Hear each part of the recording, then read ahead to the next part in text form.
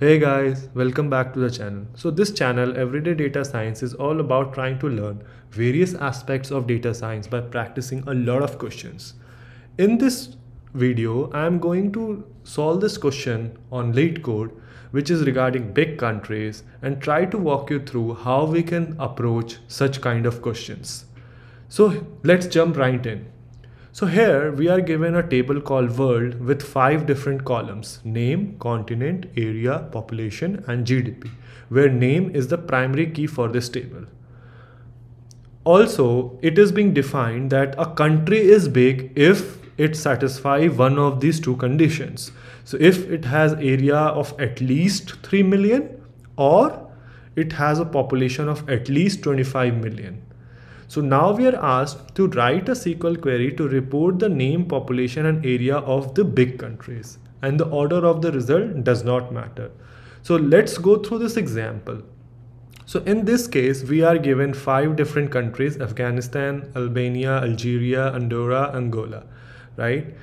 And now we are to find which of the out of these 5 countries, which of these are big countries. So here the output is Afghanistan and Algeria. So there were two conditions, right? Either area is greater than 3 million or the population is greater than 25 million. So in this case for Afghanistan, the area is not more than 3 million, but the population is definitely more than 25 million.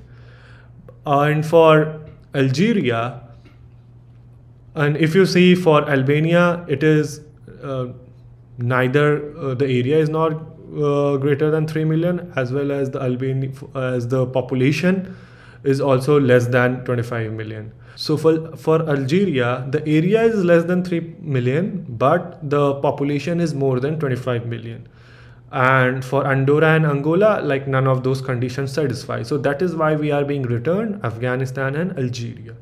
Okay, so let's go ahead and build this query. So from this table called world,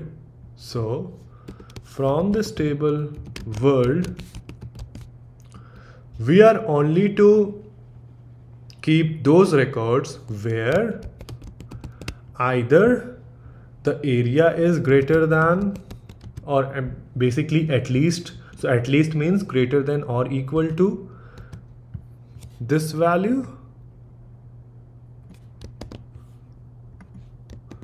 or the another condition is the population of this country is at least 25 million. So basically again greater than equal to this. And which all columns are we required to return? Name, population and area. So return name, population and area. So yeah, let's go ahead and run this query. Okay, so this is accepted and our output is as same as expected output. And let's submit this to see if it passes all the test cases. And yes, it does pass all the test cases. And yeah, so this is how we build queries and think about logic in such questions. Let me know if you guys found this video useful, and I will see you guys in the next video.